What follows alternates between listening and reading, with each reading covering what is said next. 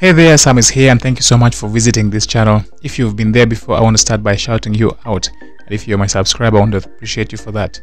In today's video, I'm going to show you how you can scratch your song without stopping, and this time around using a Scratch DNA. And also something that I want to pass out briefly is that I'm going to start updating my videos one by one. So I'm also going to be giving you updates on scratches and all the other videos that I've been making all along.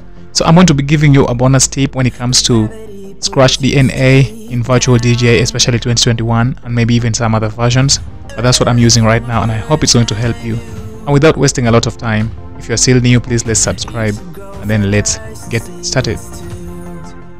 Alright, so I'm going to only give you the mappings over here that I've used. I don't usually use Fancy Music in this because I don't own any right to these songs. But then I just wanted to get the concept, that's why I'm using this loop over here. I just hope I'm safe with it. I'm only going to give you the mappings right away that I'm using. There are three things you should keep in mind this time around when you want to scratch a song without having to stop using Scratch DNA in Virtual DJ. The first thing you want to know is you have to have a play button. I use a play and starter button. And the other thing you want to know is you have to stylize your scratches a bit. Last time we had around 30 styles that you can be using in your DNA mixes, but then this time around you can be switching between them. So that means you only have to play certain scratches while pressed and then you jump to the other one, and then later you play even before the Scratch DNA comes to its end. And then the next thing that I'm going to give you is that you can also stop the song and then you scratch while the other deck is playing. So we are going to be switching between the decks. So the only thing that is very important here is that you're going to clone the deck, and cloning the deck is another tip. And one last tip that you should know, I'm going to show the mapping over here, is also that you can stop a song and then scratch using the DNA and then let it play from a particular cue point that you want. So for this one here, you have to make sure your song has good cue points already set, and then you're going to be scratching. So you can be scratching between different cue points. You stop it here and then you scratch and let it play from the next cue point. So let's see what the mappings are. I'm going to go to my settings and then I'll be coming to mappings. And here I also told you last time that we can set unlimited mappings when it comes to Scratch DNA. For example, you just have to say Scratch underscore DNA and then you put the values over here, which are supposed to be in quotes and appear green in color. So for the first tip, that you can play DNA scratch while pressed, you're only supposed to add something like this in front of it, just like that. Okay, I have Scratch DNA with these values in, then I say while pressed. So that means if you're pressing on the key, the DNA will be scratching, and then when you release it, it will stop.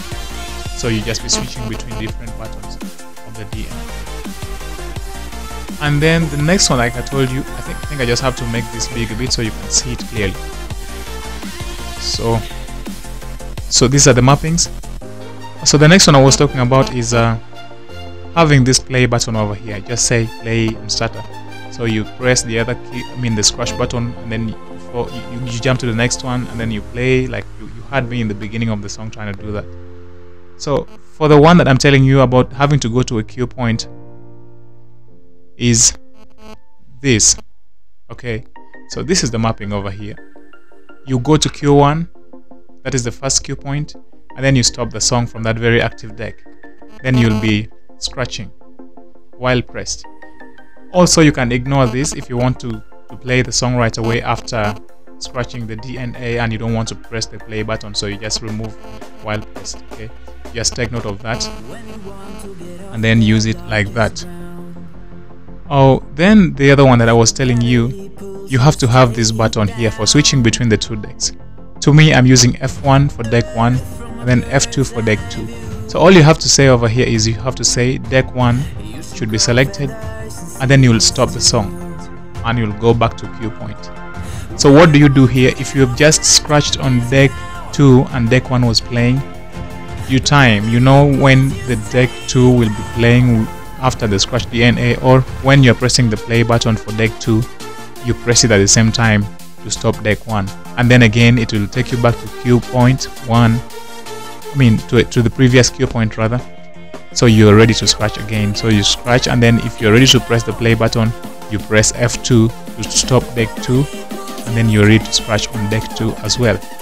This is just a quick one. I hope it's going to help you improve, and if this is helpful, please guys, I know you're going to give me a thumbs up for this video. I'm also going to ask you to at least subscribe if you're still new to this channel, and I think we should meet in the next video.